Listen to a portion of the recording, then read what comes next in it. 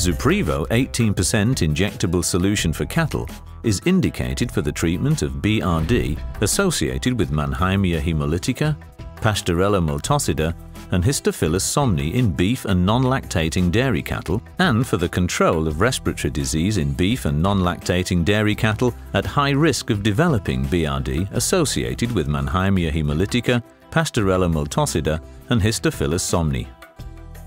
Do not use Juprevo 18% in pigs. The cattle-specific highly syringeable low-volume formulation is injected subcutaneously into the neck. The active substance tildopyrosin is then rapidly absorbed from the injection site into the bloodstream.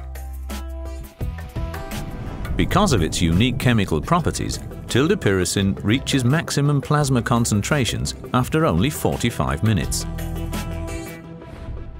Tildopyrosin concentrations in plasma decline very slowly, persisting much longer than those of other long-acting macrolides. This is reflected in Juprevo's terminal plasma elimination half-life of about 9 days. In bronchial fluid, tildopyrosin very rapidly achieves multifold higher concentrations than in plasma. These remain elevated 21 days later. In lung tissue, tildopyrosin also very quickly achieves multifold higher concentrations than in plasma, exceeding 9 mg per gram after only 4 hours. Importantly, within 4 hours and for all target pathogens, tildopyrosin reaches lung concentrations multiple times the MIC90, the concentration at which the growth of 90% of isolated pathogens is inhibited.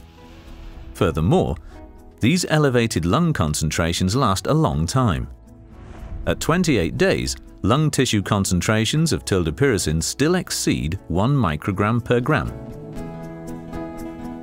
Also, these high lung tissue concentrations remain at or above the MIC90 for up to 28 days for Mannheimia hemolytica and Pastorella multocida, and for up to 14 days for Histophilus somni. To sum up, the unique pharmacokinetics of Juprevo are characterized by rapid absorption from the site of injection as well as by fast and long-lasting distribution in the lung. In this way, Juprevo supplies veterinarians and cattle producers with an excellent tool for the treatment and prevention of bovine respiratory disease.